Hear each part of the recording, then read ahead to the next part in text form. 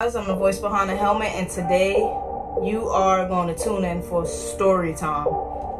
That's right, I said it, story time. No bike, no rides, no do it yourself. I miss my bike. Ah! So check this out.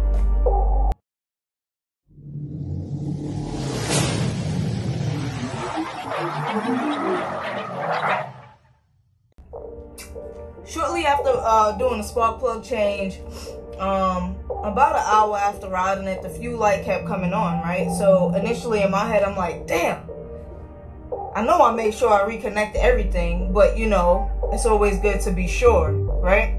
And when I say be sure, I just mean by like double checking everything, in which I didn't do, because I felt like for the most part, I was right there, I seen what was taking place, etc. So now I'm riding around, you know, just chilling, and now I got this on my mind while I'm out. So I'm like, all right, F this, I gotta go home, take the bike back apart. So prior to doing that, something happened.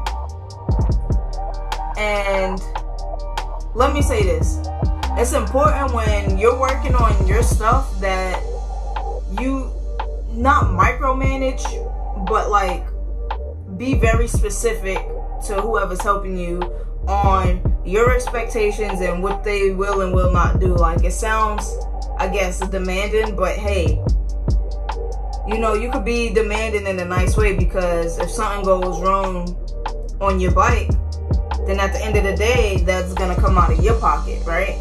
So I guess it's only fair.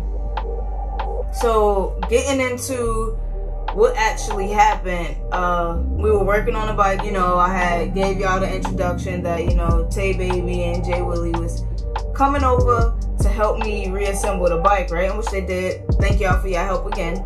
And so during the process, right, what ended up happening is, so I had the battery connected right back up, and he didn't know that. So I had the battery connected back up, and they didn't know that. So, you know, I knew it, like, you know, so I knew like certain things had to be out the way, because the last thing you wanted is the grounds to touch and short out the wire, right?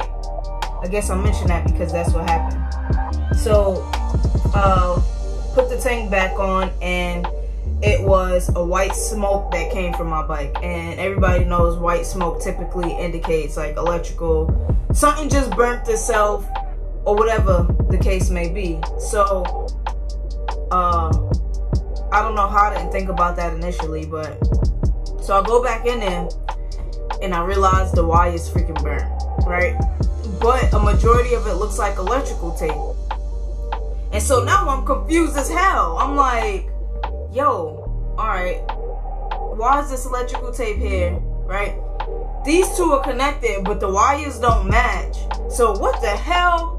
This is why I say it is super important to know your bike. Like, break it down as much as you can, or get somebody who's super experienced or more experienced in that area to where they can help you and guide you and be your mentor. Like, in a motorcycle life, there's nothing wrong with having a mentor. It's just like regular life outside of bike life, but like, there is nothing wrong with having a freaking mentor, man.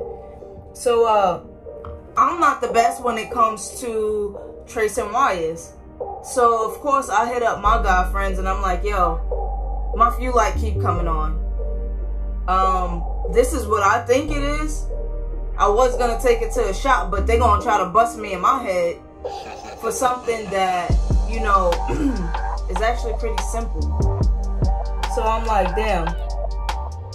I showed him the wire there, you know, he's like, make sure the battery's disconnected. So of course the battery's disconnected, because what can happen is that, excuse me, we don't know where that short's coming from, right?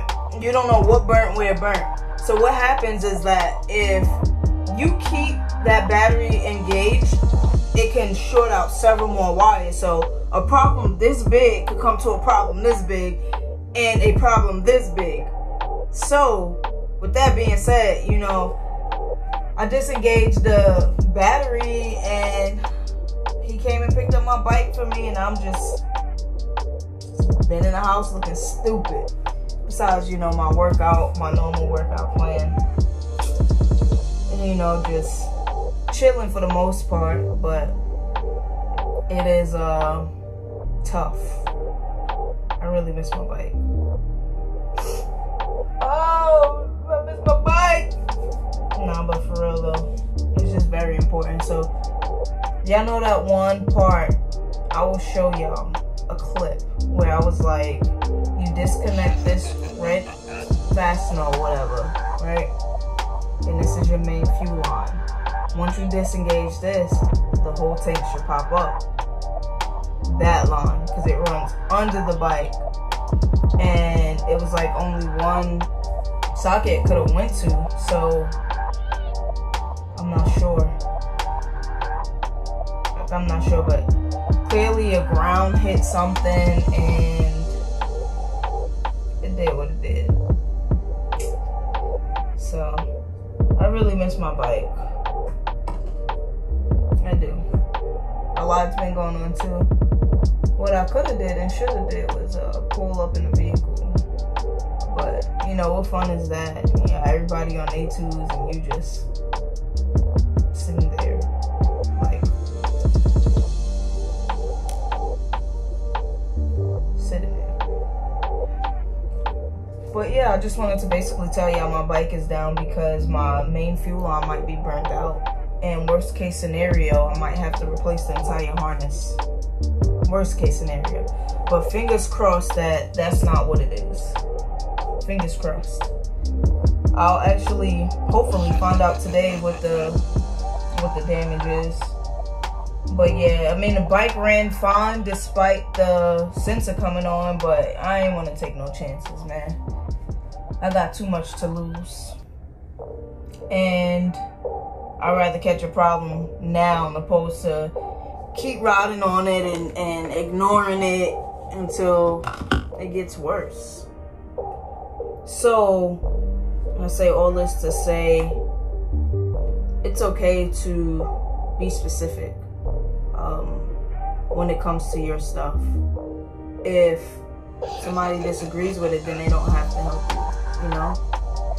But in this case, it was a learning lesson, a lesson learned, and we all didn't figure it out till after the fact. But the lesson learned, like, the thing I like about me and my friends is that we're able to attack something together and acknowledge it and then laugh about it, you know, because at the end of the day, it could always be worse. And then two, like, you can't change it. So why sit up here and be angry about something you can't change? So that's where we at. My bike is down. My bike is down. If y'all want to pay for it, then you know, y'all gonna pay your house on. But yeah, my bike is down and I'm smiling.